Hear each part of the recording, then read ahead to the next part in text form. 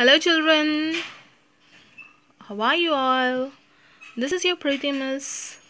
I hope you all remember still, right? Because you have got ample of holidays wherein you are enjoying it to the core. Correct? Okay. So, I guess you all are free, away and safe from the pandemic of corona, right? Not only you, your family, your neighbors, your relatives, everyone. So, children, after such a great time which you have spent so long, let's just slightly get back to the academic. Are you ready for that? Okay. So, here as you can see here on the screen, nouns, wherein they can be divided into two types, that is countable nouns and uncountable nouns. So, here in countable nouns, this refers to the things or objects that can be separately counted in units. Nothing but we can count them separately.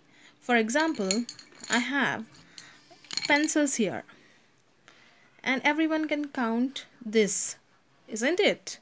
You're aware of all the numbers till 200, correct?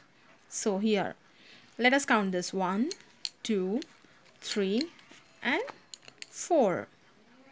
Now, if I take up, I have pouches here. You all are fond of pouches, right? So, here I can count 1, 2, 3 and 4, isn't it? So we are easily able to count the number of objects here, correct? So this refers to countable nouns. Now coming to uncountable nouns, here it refers to the things which cannot be separated and counted, where you can make a mark, which cannot be separated and counted in units. For this, I can take up the example of sugar. As you can see here, I have sugar. Can you be able to count this? How many crystals of sugar are here? No. We can just say a bowl of sugar, isn't it? The same way, I have a bowl of rice. Even here, we won't be able to count each grain of rice. We can just say a sack of rice, a bag of rice or a bowl of rice. The same way, here I have your favorite thing, that is jam. Can you just count this jam? No. You can just say a box of jam.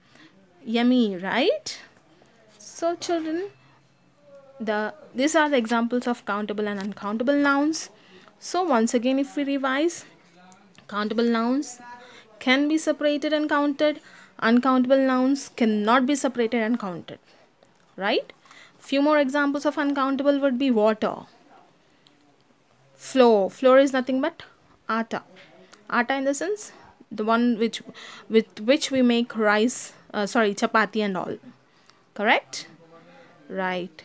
Now, water.